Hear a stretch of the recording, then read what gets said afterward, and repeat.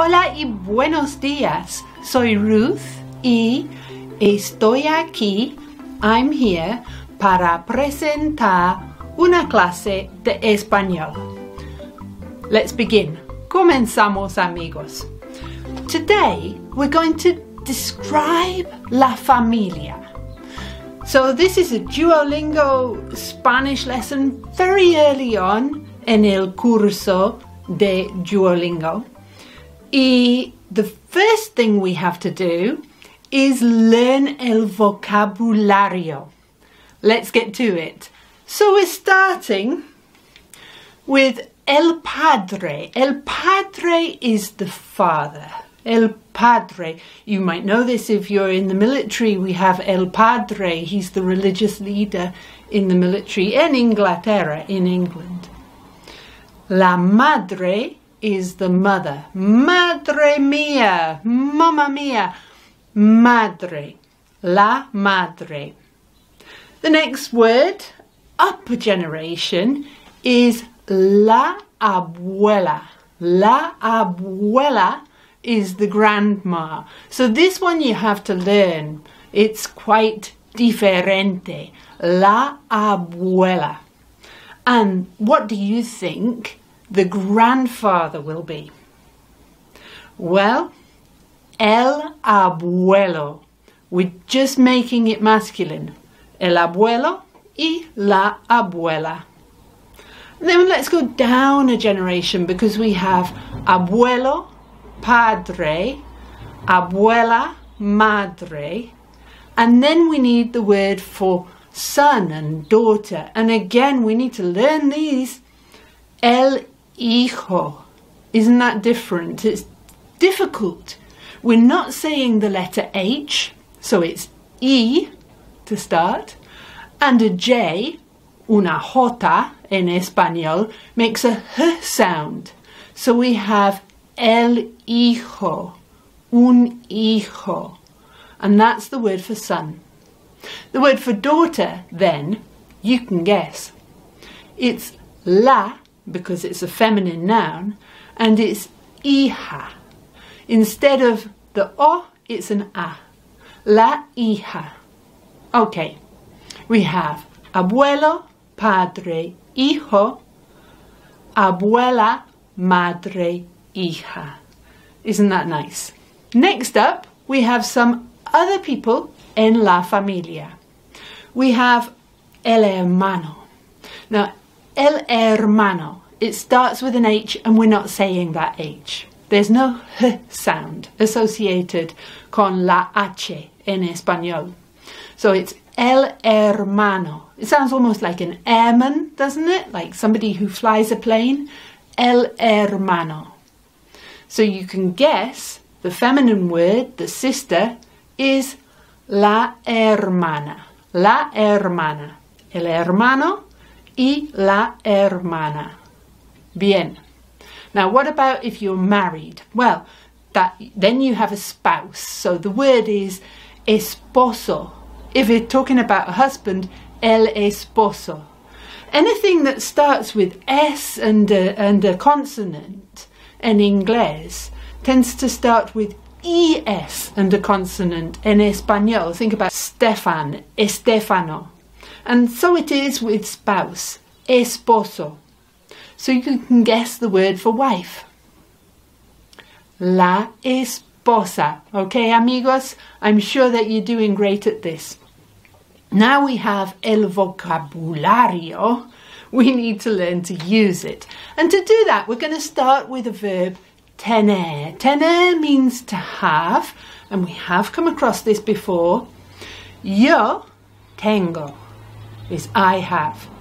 It's slightly irregular because tener doesn't have a G in it, but tengo does. I think of I have as tengo, tengo, tengo. Okay. You have is tienes. Remember, tú tienes. Tú is an informal or casual way of saying you. So tú tienes is an informal or casual way of saying you have. Él tiene and ella tiene. They're both the same. El and ella use the same verb. Now I think of tienes as T-N-S. Tú tienes. And he has as T-N-A. Él tiene. Ella tiene. I hope that helps. It helped me. So if I want to ask, do you have a brother? Remember, we don't need to translate that word do. In Spanish, we just say, you have a brother? So how would we say that? Well, we need the tú form for tener, which is tienes. And you can include tú if you want to, the word for you. So then you would have tú tienes. And the word for a brother, think of that Erman, un hermano. Tú tienes un hermano. And maybe you want to say, yes, I have a brother, which is sí. Yo tengo un hermano. Or maybe just sí, tengo un hermano. Okay? Yo is an optional word in those sentences. We don't need to include the pronouns if we don't want to, amigos. In fact, in Espanol, the pronouns like yo and tú and él and ella are included about 30% of the time. So it's not wrong to include them at your discretion. The next one, do you have a son? How would you say that? Well, it's the tú form we're using, and you can use the word for you have, tienes, and then the word for a son. Difficult one, hijo. ¿Tú tienes un hijo? Again, answer in the comments. You might want to say, no, I have a daughter. Now, if you say no, you put no, nice short o, no, at the beginning. And then you need to say, I don't have. The word no acts as the word don't, and it comes straight before the verb. So you can say, no tengo una hija. No. No tengo una hija. You see how we end up using the word no twice. If you include the word yo, like I say, the word no goes immediately before the verb. So it would be no. Yo no tengo una hija.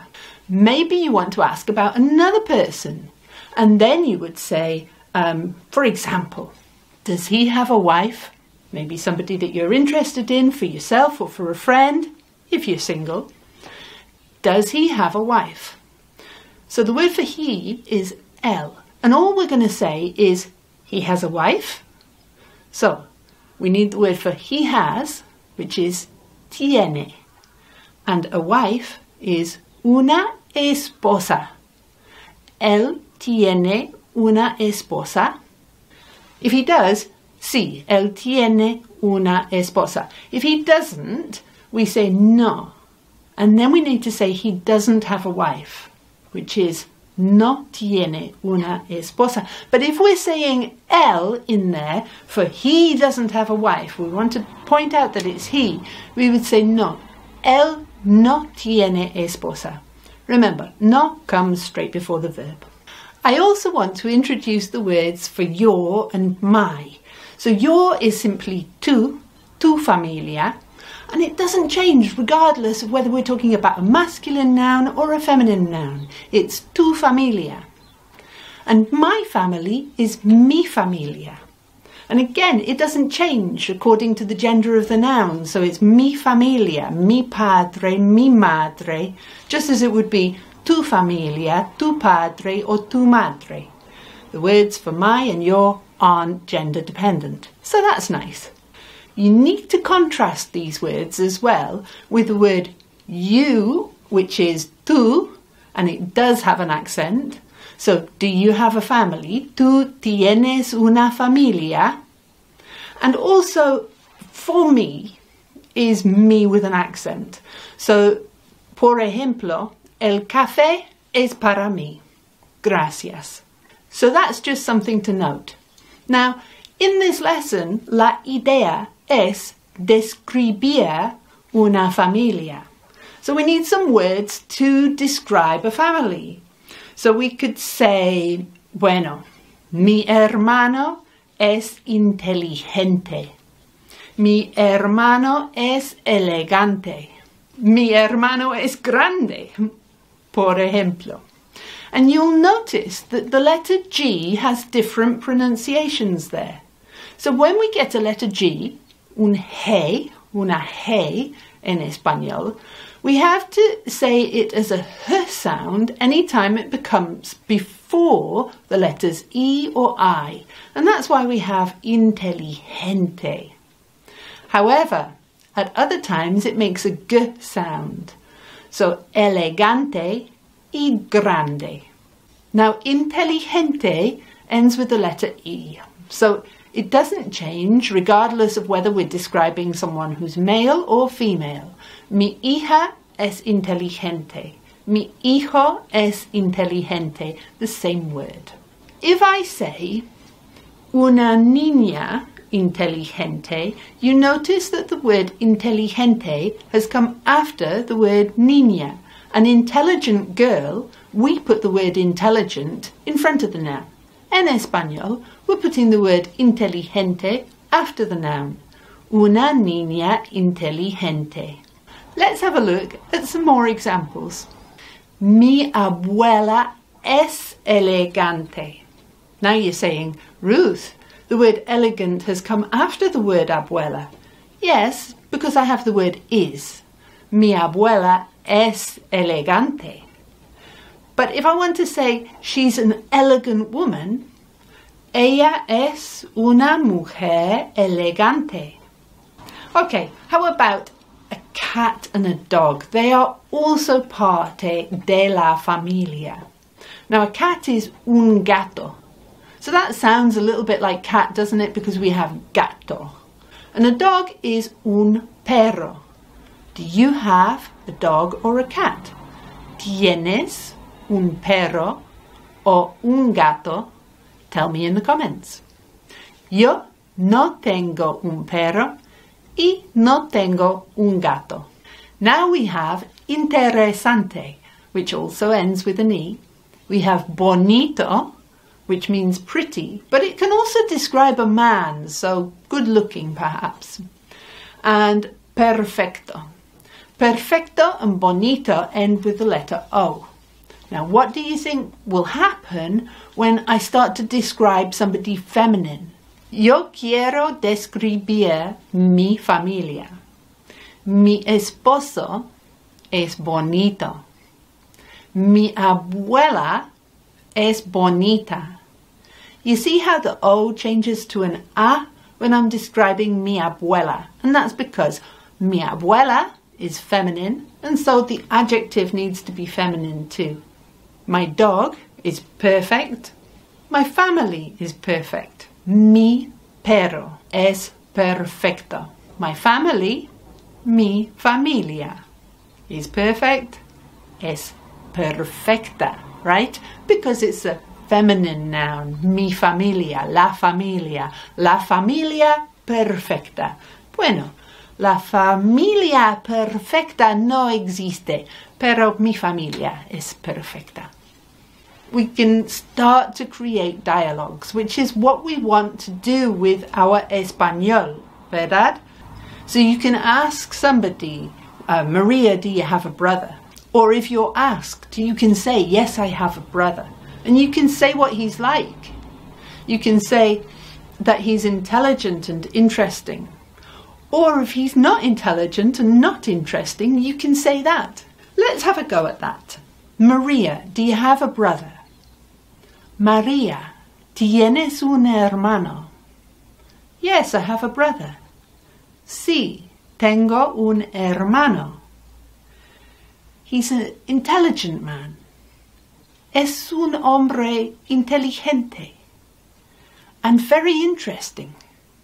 Y muy interesante. Do you have a dog?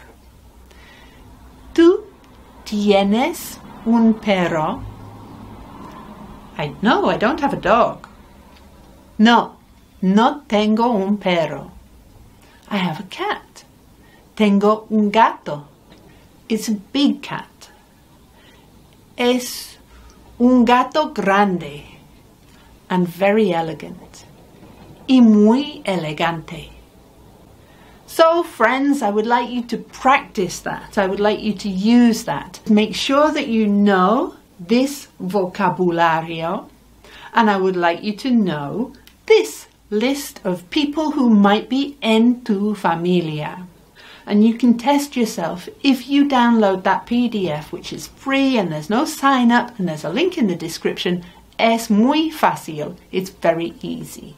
And I would like you to subscribe and click the notification, because then of all your subscriptions, you'll get a little pop-up when you get another lesson of Learn Spanish Duolingo. Hasta la próxima, amigos. Adiós.